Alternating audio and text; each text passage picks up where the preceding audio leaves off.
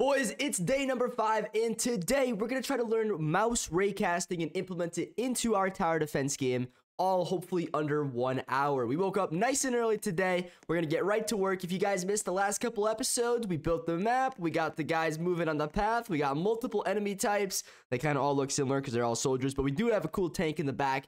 That will probably be the first map's boss, so hopefully you guys are excited for that. And we also have our towers that are actually taking out the enemies. They're a little OP right now. Obviously, there's going to be more balancing done later on throughout the series, but today we're focusing on mouse raycasting and the ability to actually pick up and like select our towers and hopefully place them, or at least make some good progress on that. So hopefully you guys stick around for that. And if you're new here, make sure you subscribe because we're so close to 600k, boys. Help your boy get there, and hopefully we can do it by the end of summer. That's the goal. And make sure you guys click the bell and turn on the notifications so you guys don't miss out on any future episodes for this awesome game that's in progress. All right, well, let's go ahead and jump into Gnome Code's tutorial, see what he's got to say. We'll pull up AI, we'll see what they got to say, and we're gonna get grinding. Let's do it. All right, boys, so step 1, it seems like we got to just kind of find the position of the mouse. I think I said that before, but anyways, we made a new local script inside of starter player scripts called game controller, and we're pretty much just following along with what he's doing here so far. So we have this code right here. Let's go test and see if it works. So we're gonna hop on into the game right here, and we got our output saying wave 1, and it looks like something's popping up. So that's in the game controller. That's what we just made, so that's good. 420 1077.55. So let's go to the bottom right, just check down there. It should all be different. You know, that looks good. I think 0 is top left, right? Correct me if I'm wrong, but 0 should be top left. Yep. Okay, so I'm not exactly top left, I guess, but we're close enough. We see that it's working, so that is a good thing. The game is actually detecting where the heck our mouse is, so I guess we're gonna go ahead. That's, you know, like step 1. We're gonna build upon that and see what we could actually end up doing with this. I think at the end, I did watch the video like fully through just to kind of like understand like what the heck I'm gonna be doing during the video when I'm filming my version of it. But you know, I think like we just kind of have to like select stuff, and it seemed like he was gonna turn everything like red. Just, I guess that's kind of like showing that like you're actually like in-game interacting with the world. So that's the end goal. That's what we're gonna figure out, and that's gonna allow us to actually end up being able to finally place down towers, which is gonna be sick. So let's stop this and let's get back to seeing what we got to do next. All right, guys, so this is actually like not the hardest video out of all the ones I've done so far. Really not running into like any errors within this like part of the series, day 5 here. So we might be able to get 2 episodes out today, day 5, day 6. All right, well, at least we could work on day 6. Maybe we'll get it out tomorrow or later at the night, but who knows? Anyways, we have added a lot of stuff to our game controller here now. So we added in another little thing right here, this run service.render step connect function type thing going on, and it seems to show us, like, if you guys look in my output here, as soon as you're in the game, right, and you're like, you know, like hovering over anything, it'll tell you exactly what you're hovering over. So I can show you in a second here, but that's what our code's looking like so far. And we got rid of all of like the, whatchamacallit, let's see here. So when you like, you know, if you guys were watching at the beginning there, it would kind of show you exactly my position on the screen with all the numbers and stuff. Well, we just kind of commented that out so we can't, you know, get all those things popping up in our output and spamming us. But now we're getting spammed with something entirely different, which is all these parts that we're like hovering over. So if you guys see here in the bottom down there, you're gonna see like spawn location. That's what we're hovering over right now. If I go walk over to, let's say, the waypoint, it should be that. So it's waypoint 5. This would be like waypoint 3 or waypoint 2, sorry. Waypoint 3, waypoint 4, the tree, which is gonna be like leaves and stuff. So boom.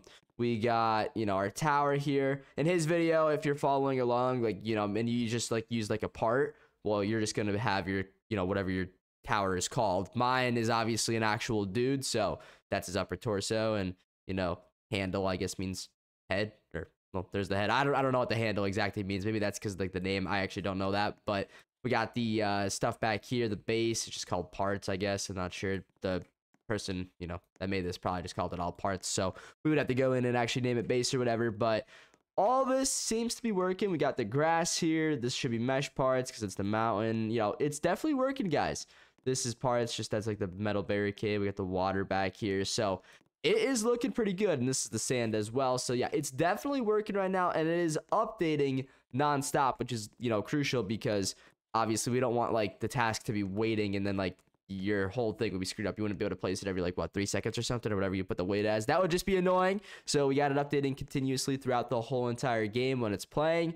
So that is exactly what we want, guys. Now let's finish the video up. We only have like a couple minutes left of the video, so let's see what else we got to do. And you know, it'll be a successful day if we can do this. Pretty much no errors today. That would be amazing. Let's knock on wood real quick, and hopefully we could finish this with no problems. Let's do it. All right, boys. Well, we finished episode number 5 of Gnome Code's tutorial. Big shout out to him. This is very helpful so far. But boys, this is the code we got for the finale of this episode. The game controller pretty much done here. We do have some, you know, print statements commented out. I think on his video, he just pretty much deleted them. I'm gonna keep them there just in case we may need them in the future. You never know, right? So I'll just keep them there. That's cool and whatnot. Another thing I might do is I actually might run this code through my chat GPT here real quick, just so like what we could do here. Let me show you guys, not necessarily a little trick, but we're gonna pull this up, and I just want to show you guys something. So just like explain this code with comments for me. And oh, I forgot to say me, but anyways, we're gonna put this in and we're gonna let it explain, because this is just stuff that could actually help us out in the future.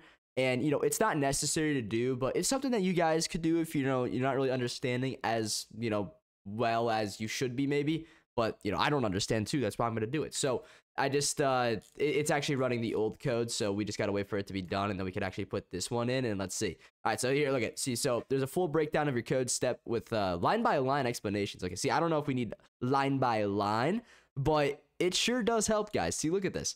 Check this out. It's honestly a good idea because it completely explains everything. And we could go ahead and actually check to make sure it still works the same as it should.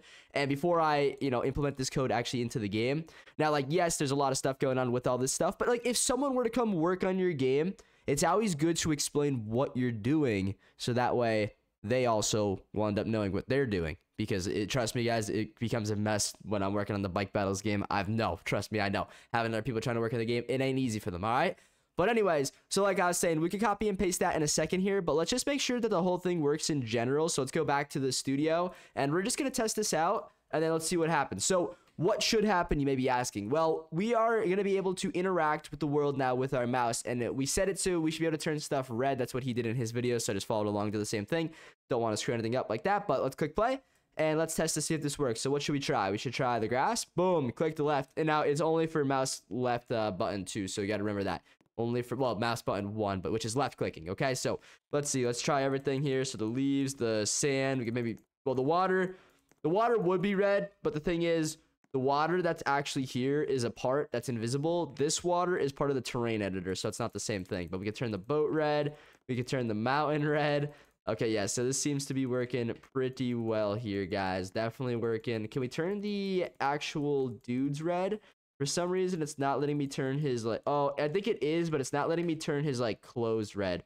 Yeah, his face, his body, you can see his chest is red right there, right where the shirt is, you know, showing his, like, V-neck type thing going on. Whatever, you guys know what I'm talking about. Anyways, we got the tank here. Can't do that, I guess. I'm not sure why, but once again, it might be because it's, actually, I wouldn't know. Maybe the mesh part is a little bit different than just like normal parts. I honestly don't 100% know, but what really matters is that we got it working for the most part, and that's a good sign. It, you know, definitely a sign of progress here.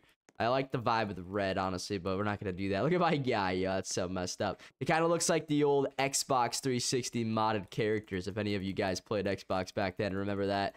That's exactly what it looks like. But yeah, I mean, it's working, guys, so that's cool. And then now we could try it one more time, but we could go grab that code that was in ChatGPT here. So we got to make sure that, you know, it works. And if it works, then we have the whole thing explained to us. And any other person that ends up working on our game, it'll be explained for them. So we go in here.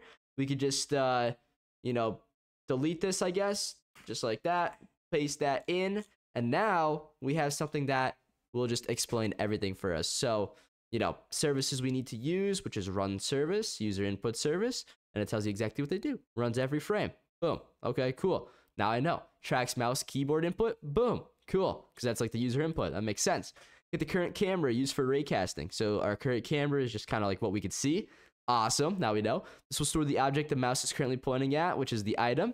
And if it's not doing anything, it's just 0 or nothing. Nil. Nil means nothing. Anyways, function to cast a ray from the mouse into the 3D world, which is mouse cast ray right here. So it tells you, like, this is amazing, guys. This is actually amazing. This is a tool that I'm telling you, like, ChatGPT is amazing, guys. You know, it may not be the best for certain things, but when it comes to coding, it could explain pretty much everything you need to know. Get mouse position on the screen. Like, this is honestly, for someone who, like me, who doesn't know much about coding, this is amazing, because now I know everything that's going on here. And like I said, you know, for someone that comes into the game and actually ends up working on it in the future, if they do, well, now they could actually see exactly what I was thinking, or what, you know, what the stuff at least means. And that is very, very good.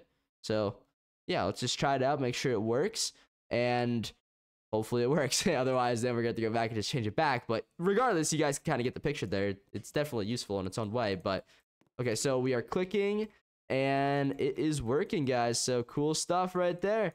It is definitely still working, boys. So that is good to know. I guess I shall keep it like it is. That way we have those notes for the future if I ever so do, in fact, need them for myself or for someone else. Or if I end up in a year from now coming back to a project and want to make another type of TD game, I can just come back here and just be like, hey, look at the code, and boom. And you know, and then I could just have ChatGPT explain it if I wanted to. But still, it's cool that it works like that. It's very, very neat, and you know, we're glad to be able to move on to episode 6 in Gnome's videos. Day 6 for me. Like I said, I might start working on it today at some point, but after I release this video, I'm going to work on some like other videos, tower defense, you know, TTD, maybe some other games I could check out. Maybe try out some more of that Dead Rails game, because that was pretty fun too. Maybe Talantric's other game. Who knows? We'll figure it out. But, you know, then we'll probably stream and hopefully do some Among Us later tonight. So tune in for that, guys, if y'all want to play some Among Us with your boy. It's going to be a good time. Reserve your seat. It's going to be a good spot. It's going to be a good time. We had some good games yesterday. So hopefully you guys enjoyed that. And if you're new here, don't forget, hit that subscribe button. Double check, triple check. Sometimes YouTube's unsubscribes my subscribers. Very unfortunate. But anyways, I'll see you guys in the next one. Adios.